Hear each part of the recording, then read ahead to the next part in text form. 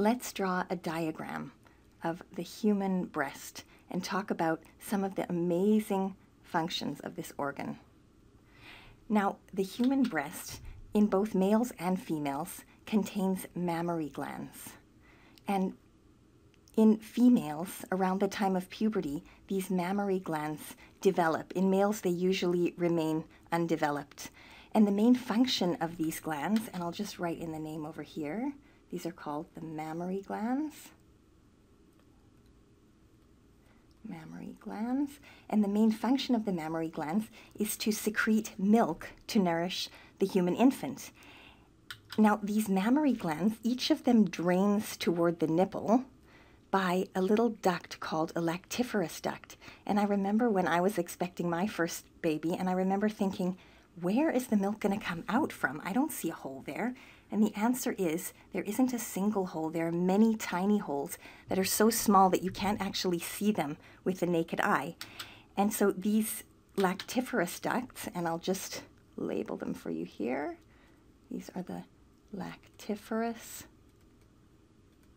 ducts. And the lactiferous ducts empty or drain towards the nipple and towards that darker area of skin that we see when we look at the human breast. And that area of skin is called the areola. And the reason the areola exists is because when the newborn first comes out, areola, the newborns actually don't see very well. And in order to help them find their source of food, we have this darkened area of the breast that actually gets quite a bit darker during pregnancy. Okay, so now these mammary glands are lined with what we call myoepithelial cells. And let me just break down that word for you. Myo is a prefix that we use when we're talking about anything that has to do with muscles or anything that contracts. So these are, we know, contractile cells, and they're also epithelial cells.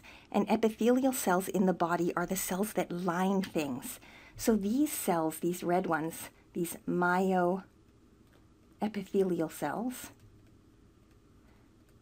are cells that both line the mammary glands and have the ability to contract to eject the milk out through the lactiferous ducts. Now, all of these structures are supported by quite a bit of connective tissue, and we're usually talking about in the breast, the main ones are collagen and elastin, collagen and elastin.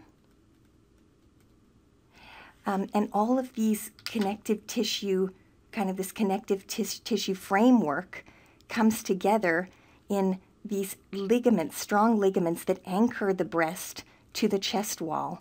And these ligaments are called Cooper's ligaments. Cooper's ligaments. In medical school, we used to remember this by saying the phrase Cooper's droopers. But after having had 3 children and breastfed for a long time, I don't think that's so funny anymore. Anyway, the only other thing in the breast that makes it kind of a soft and squishy organ is the adipose tissue that also sort of forms part of the framework or the structure and supports actually all of these glands along with the connective tissue, the collagen and elastin. So this is our adipose tissue. Adipose. And we'll see in our next video what happens, how the body knows when to cause these myoepithelial cells to contract to eject the milk out of the mammary glands.